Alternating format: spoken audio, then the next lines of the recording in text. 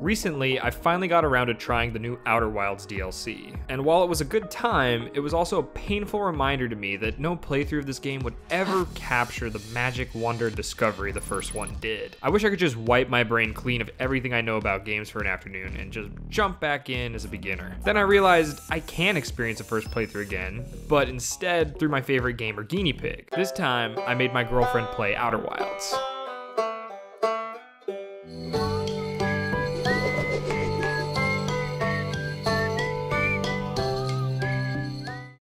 In this particular game, I've made it a point to never be in the same room as her when she's playing. I want to give her complete freedom. There's no backseat in this shuttle. There are a couple reasons for that, but the biggest is that it was just way too tempting to try and nudge her in a direction or drop hints here or there. I want this to be as much of an adventure as possible, so she's completely in the dark on this one. What? In the same way I didn't want to rob my girlfriend of the wonderful adventure this game has to offer, I'll take the chance now to issue a spoiler warning for Outer Wilds. This is the definitive, wish I could forget everything about it game. I mean, it's not every day you can say a game is a once-in-a-lifetime experience and not be accused of hyperbole, and it'll make sense after you've played it. Moving on. Watching the footage of her playthrough has been absolutely cracking me up. It's hysterical watching her fumble her way through the vacuum of space. Oh! The goal isn't really outright clear at the beginning of the game, and it strikes a fun balance between being an intimidating venture and an enticing one. If you're like her and can't even manage to survive a full 22 minutes, it might be a little unclear what you're even supposed to be doing. Aside from, hey, maybe I should try to stop the sun from exploding, most of the goals you aim for are born from finding meaning in your own investigations. I want to roast a marshmallow on every planet. The game gives you everything you need to beat it from the second you start your first cycle and get the launch codes. It's just a matter of learning where things are and what they do. We are entering uncharted territory.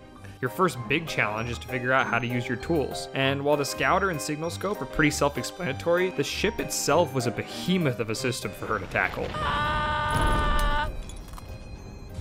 Ow. Her first flight went about as well as anyone might expect. She flew straight into the sun and died. This was the first time she encountered the trick of the game. You're stuck in sort of a Groundhog Day time loop. Unfortunately for her, she just thought she hadn't saved and that she was starting from the last checkpoint. She'd continue this repeated cycle of crashing for several attempts. We're coming in hot! Ah! Oh, fuck. For one thing, the physics of space are pretty well represented here. There's no friction, so once you get going, there's no slowing down unless you compensate for it yourself. She really struggled to just get to the planets because she just kept overshooting them due to her perspective being a little off. Oh shit, oh shit, oh shit, oh shit. No, no, no, no, no, no! She also figured out pretty quick autopilot wasn't gonna do her any favors. How are we not touching the sun? When she did finally manage to make it to one, she didn't exactly come in softly either. Fuck. I really enjoyed how her newbie experience compared to my own. There were plenty of moments where I'd be like, hey, I tried that, or yeah, that's what I thought at first too. It's the little things that sort of go unappreciated when you've got no fear of death. I love that my girlfriend had the exact same thought process that, yes, I would like to see what would happen if I tried landing on that spinning thing around the sun. She was also famous for discovering something and being in such a rush to get back to it. She'd touch down on the planet, jump out of the ship, only to realize she forgot to put her spacesuit back on. What just happened? Oh, I forgot to put on my suit. Shit. It seems like universally every player that has played Outer Wilds reacts to the end times theme exactly the same way. No, no, no, no. I'm trying to get inside. Immediately looking up at the sun to see how red it is, and then frantically sprinting around, trying to scan just a few more spirals before time's up. There you go, you stinking bilge rats! Stop playing that music! Given enough time, I actually witnessed for myself a gradual transition from that mad panic at the sound of the sun exploding to her kind of mellowing out and just enjoying the spectacle of it all.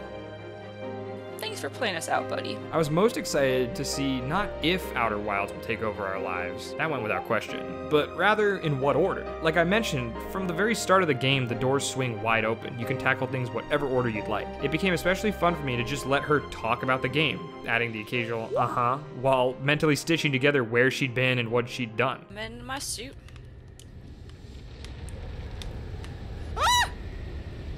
The game's an absolute masterclass in learning as you go and aha moments, so it was pretty fun to kind of work backwards having all the answers and watching somebody else figure things out for themselves. Aww, he's a cute little guy. Dinner conversations quickly turned into, did you try jumping into the black hole in your playthrough? Or if you follow the harmonica inside the plant, it splits into like a zillion tiny other ones. I could tell she got a lot of satisfaction from sharing information about how much she knew. I imagine the Hearthians may have felt a similar way if not for the whole impending heat death of the universe thing and all. Bye, universe. One thing I remember thinking during my first playthrough of the game was that the game is just terrifying as it is gorgeous. I always felt so small and helpless at times, and she was no stranger to that same anxiety. Ah! What the fuck is that? My girlfriend started out pretty afraid. It seemed like she was always looking around expecting something to jump out from behind her and kill her. My theory is that it had to do with maneuvering in three-dimensional space. You don't just have to worry about something sneaking up behind you, but now you gotta worry about above and below. Makes me wonder how she'd handle a game that takes place underwater. Welcome aboard, Captain. All systems online. It would be a lie to suggest there was nothing to be afraid of in Outer Wilds. Just keep swimming, just keep swimming. It was always funny to me how she'd crack open one mystery, only to find it had 3 more waiting inside. I think this is why the game hooks so many people, because as you learn more, it sometimes feels like you know less. What is this thing? What the hell?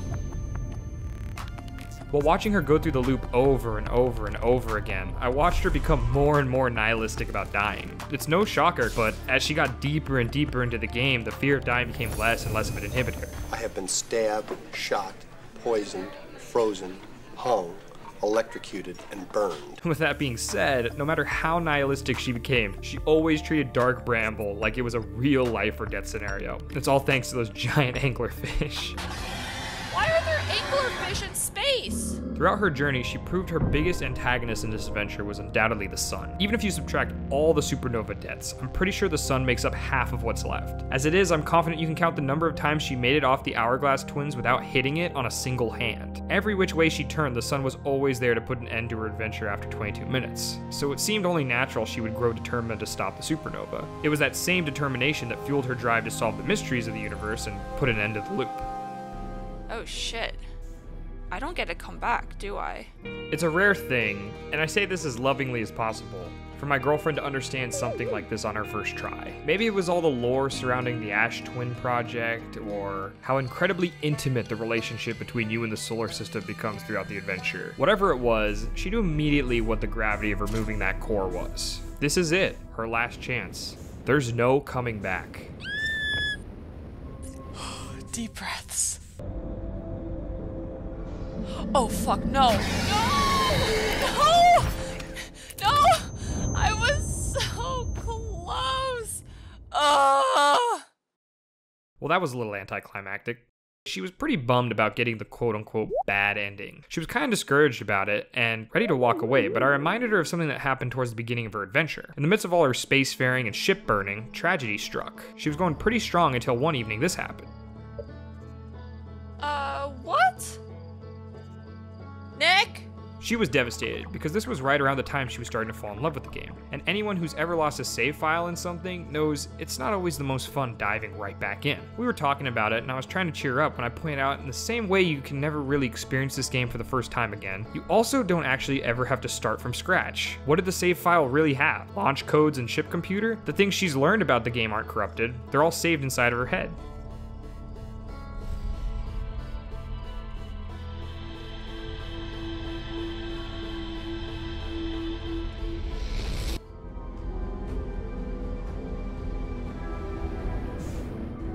Finish what we started.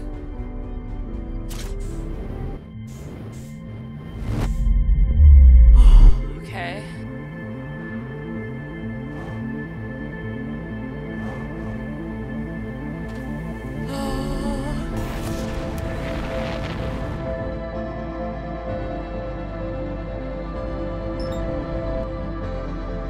Not today. Not today. Jesus.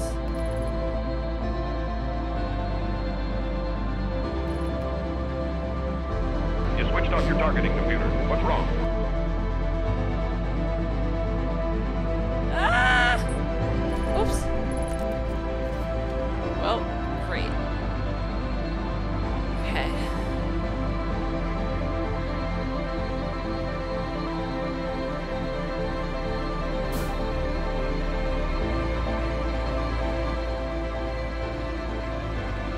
wake up, don't wake up, don't wake up.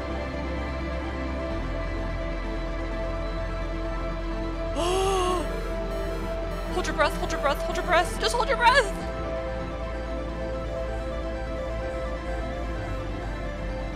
Bonk. I told you I'd be back. Okay.